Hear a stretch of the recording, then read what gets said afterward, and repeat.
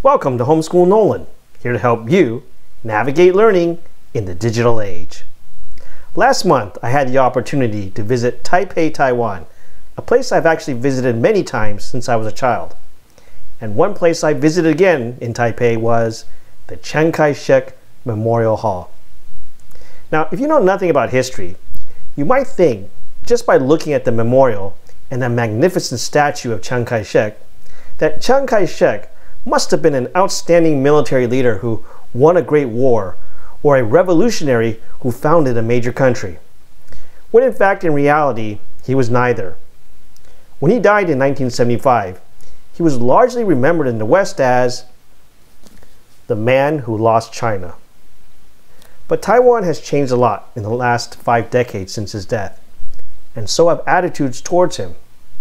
Earlier this year, a new biography of him was published titled Victorious in Defeat, which reflects the ambivalent feelings people now have towards Chiang Kai-Shek. And in this video, I'd like to share some thoughts on why, after visiting Taiwan this year, Chiang Kai-Shek still matters to both Taiwan and the world. But first, who was Chiang Kai-Shek? Before there was a People's Republic of China as we know it today, there was the Republic of China, and Generalissimo Chiang Kai-Shek became the leader of this republic after its founder, Sun Yat-sen, died in 1925. When Sun died, his ruling nationalist party, the Kuomintang or KMT, had an uneasy alliance with the Chinese Communist Party. In 1927, Chiang launched what is known as the Shanghai Massacre, where he purged the KMT of communists. He would then spend the next 2 decades at war with the communists in China. This civil war was interrupted in the 1930s, though, when Japan invaded China. And sadly for the Chinese people, Chiang's National Revolutionary Army, or NRA, was no match for the modern Japanese army. And Chiang always seemed more interested in saving the strength of his army for fighting the communists. This resulted in his army retreating from China's coastal cities, leaving millions of Chinese civilians defenseless against Japanese atrocities. The best thing, though, that happened to Chiang during the war was when Japan then attacked the United States at Pearl Harbor, which instantly made the United States China's ally against Japan. Now, Chiang Kai-Shek didn't speak any English, but his wife, Mei Ling-sung, better known as Madam Chiang Kai-Shek, was educated in America, and she spoke perfect English. She was the perfect ambassador and face of China to the Western world. In 1943, she made a hugely successful tour of the United States, which included a historical speech to a joint session of Congress where she appealed for more military aid for China. Largely because of her, Chiang Kai-Shek was able to receive hundreds of millions of dollars in aid from the United States. But while he was receiving all this aid, U.S. military leaders were always frustrated that much of this aid was being wasted on an army that was corrupt and incompetent. And Chiang always made it clear that he was more interested in saving his strength to fight the communists rather than the Japanese. But after Japan was finally defeated in 1945, Chiang resumed his civil war against Mao Zedong and the communists. But despite starting with an over 2-to-1 advantage in men and material and being backed by the United States, Chiang's National Revolutionary Army suffered defeat after defeat against a more disciplined and motivated Red Army. Mao Zedong had the peasants on his side. Chiang supposedly had the cities and the wealthy on his side.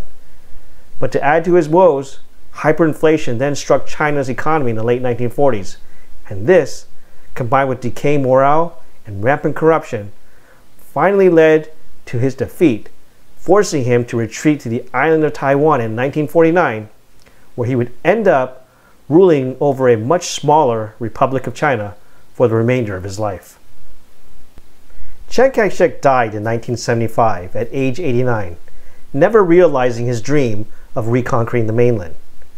He was succeeded by his son, Chiang Ching-kuo, who also ruled the island as a dictator. But then an interesting thing happened. In the last few years of his life in the 1980s, Chiang Ching-kuo ended martial law, which had been in effect in Taiwan for 38 years.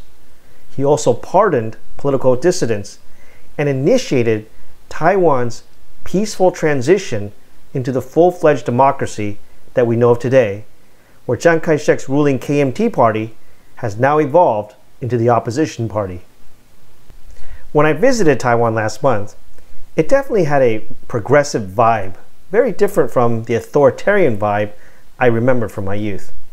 I still remember visiting Taiwan as a child in the early 1980s, where KMT propaganda was everywhere, and we always had to stand for the anthem at the movie theater. When I visited the Chiang Kai-Shek Memorial Museum as a teenager in 1991, I remember the museum glorifying the Generalissimo as a great Chinese leader. But when I visited again last month, the exhibit on Chiang Kai-shek was noticeably much more subdued. In fact, they also added a human rights exhibit, which reminds people that he was in fact a dictator who executed political opponents. Today, Taiwan just seems much more open, with a vibrant gay community and where people always seem friendly to strangers.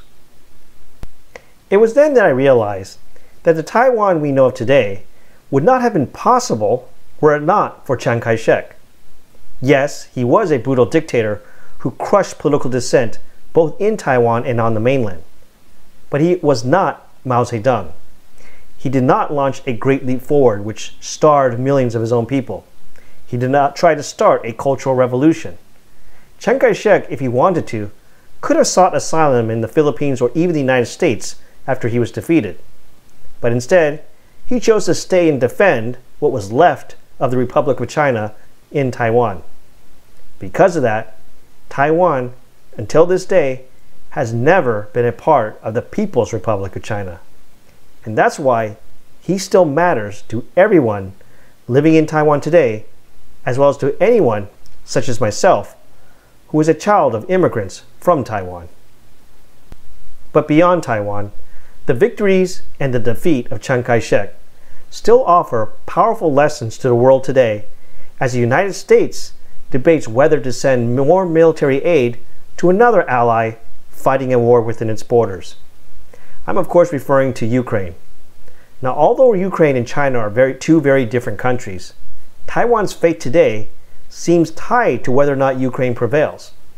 There are many who argue that if Ukraine loses its war with Russia, it will only embolden China to invade Taiwan and finish off the Republic of China once and for all.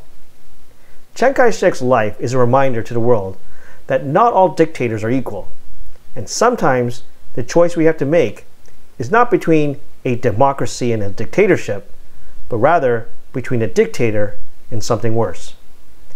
And I hope this video and the life of Chiang Kai-shek has helped you at least gain an appreciation of how our opinion of historical figures can change over time as they continue to make a difference in the world we live in today. Let me know what you think in the comments below.